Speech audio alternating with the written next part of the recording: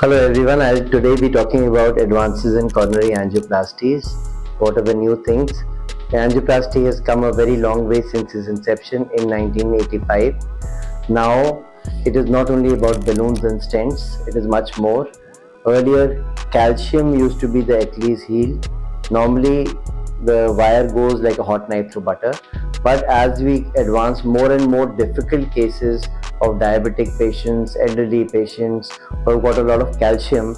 So earlier we used to refer all these patients for bypass surgeries, but now there are ways to deal with this calcium with the help of rotablation, with the help of shock wave lithotripsy, with the help of laser. The same laser what you used to break kidney stones is now being used to break the heart calcium, and as a result the end result is sometimes you can even do a stent-less angioplasty. You've heard me right, yes, angioplasty can be done without using a stent, and we can avoid a stent in the majority of the cases where there is no dissection.